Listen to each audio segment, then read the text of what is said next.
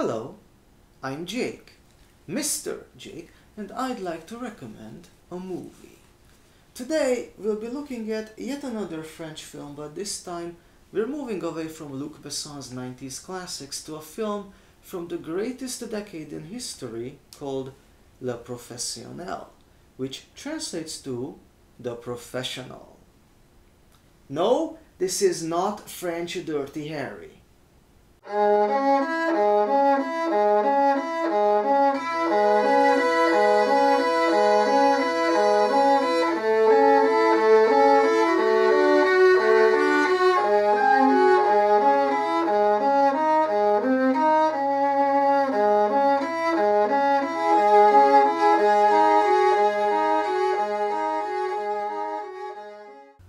A cult hit in France, this movie features one of France's biggest stars in the 80s, Jean-Paul Belmondo as the title character, and Robert Hossein as the hero of the story, Inspector Rosen.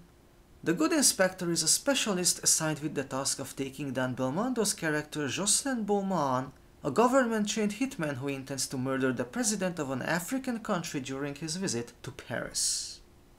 So, like in Leon and Nikita, we have a film where the title character is the villain. French movies are weird.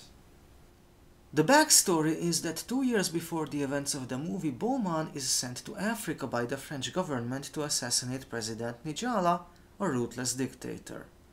While that seems like a good idea, by the time he arrives the political situation changes and they no longer want Nijala dead. So instead of calling him back, the Secret Service decides to sell Beaumont out to Nijala.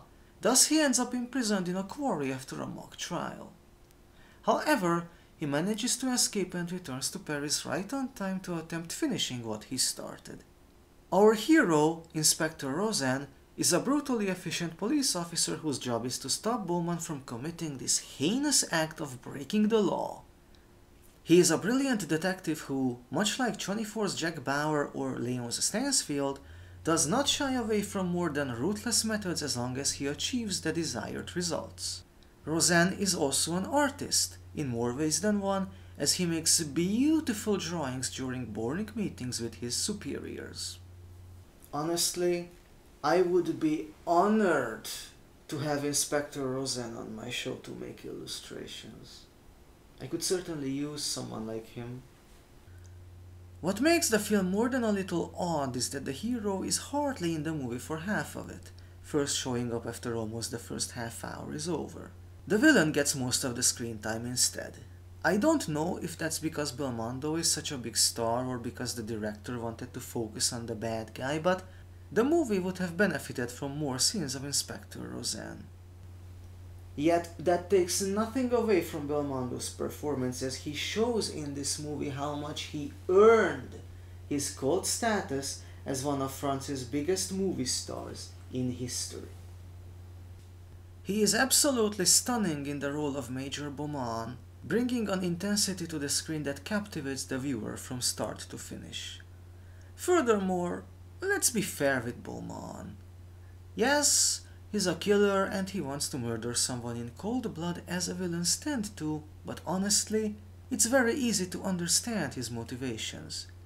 That's possibly the second biggest merit of this movie, that it explains Beaumont's actions in great detail and refuses to outright vilify him despite that he clearly is the bad guy. Let's face it, in his place, quite a lot of people would do the same thing.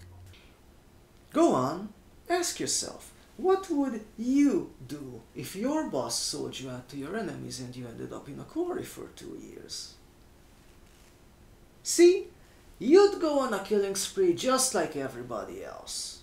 Hell, I certainly would, and I'm not even a hitman, retired or otherwise. I'm a peaceful person. Beaumont's character is not only intense but infinitely complex as well. He cheats on his wife like an asshole, yet he cares for his wife as he protects her from Rosen and his subordinates.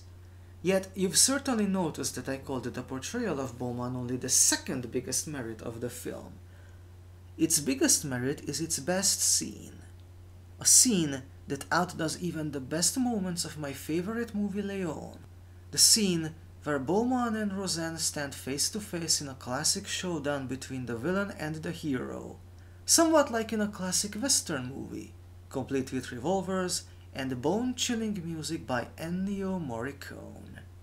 Yet, it's not a carbon copy of the final showdown in every spaghetti western ever made, as a flower delivery boy makes it unique and infinitely more suspenseful. It's a masterpiece of cinema, easily the best scene in Le Professionnel, but quite possibly also the very best scene in the history of French cinema as a whole. If for no other reason, for the sake of this one scene, you have to watch this film. Overall, I love this movie quite a bit, but it does have a couple of flaws. For starters, it needed much more Inspector Roseanne, as I mentioned earlier. Furthermore, this movie gives a very poor depiction of how assassins operate.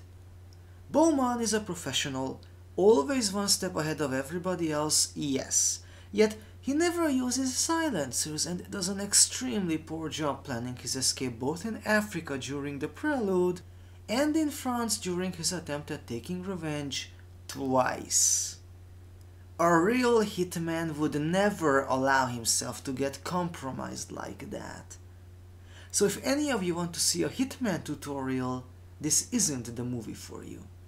Then again, I take that back. It is the movie for you. It teaches you how not to do it. So go watch this movie if you want to be a hitman. Not that I'm suggesting that you should be a hitman or anything. It's not a respectable profession after all. I'm just saying that if you wanted to, you get my meaning. In any case, go watch this movie. If for nothing more, watch it for the duel between Roseanne and Beaumont. You'll not find a better duel in any other movie. But you might, one day, if somebody makes a movie out of a certain novel. Fingers crossed.